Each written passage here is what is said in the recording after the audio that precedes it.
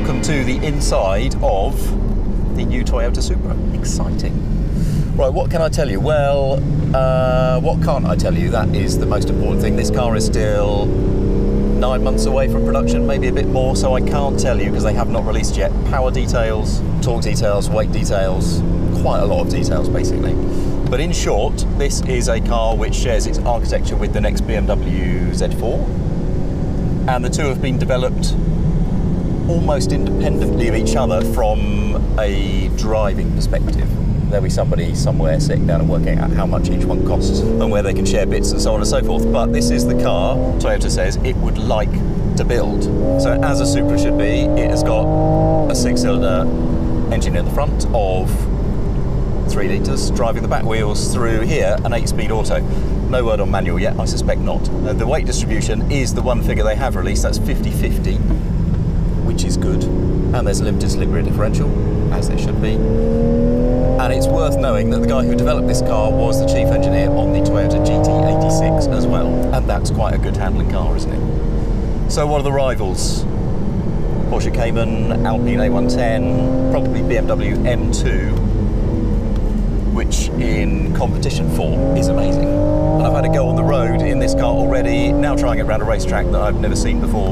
And on the road, what I can tell you is that it feels like quite a smooth riding, engaging, but daily usable, comfortable sports coupe.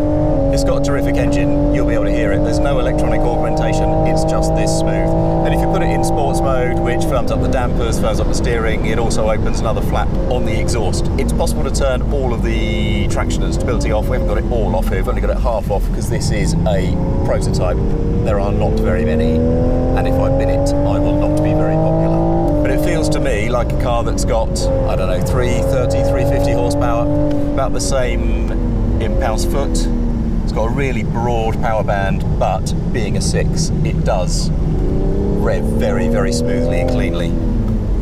Weight, I don't know, maybe 1,500 kilos. Another couple of stats that Toyota has released. The centre of gravity in this is lower than in the GT86, despite the fact the GT86 uses that boxer engine, which is intrinsically low anyway. And also that the chassis rigidity, despite the fact that it's a steel and aluminium shell, there's no carbon fibre in the shell, nonetheless the torsional rigidity of the shell is as high as a Lexus LFA, which is pretty good going, isn't it really? So what does it feel like on a circuit?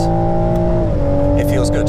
It does not feel like a car that was developed specifically for the track. It feels like a road car that is a good track car.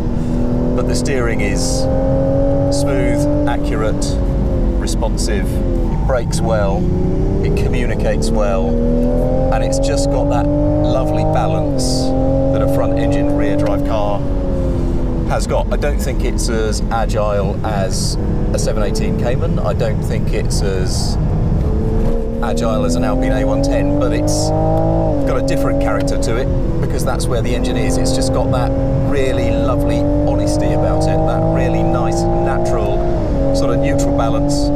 Turn in a bit too quick and it'll understeer a little, put the power down on the way out and it'll oversteer a little. It's got that really sweet spot balance to it that the best front engine rear drive sports coupes have.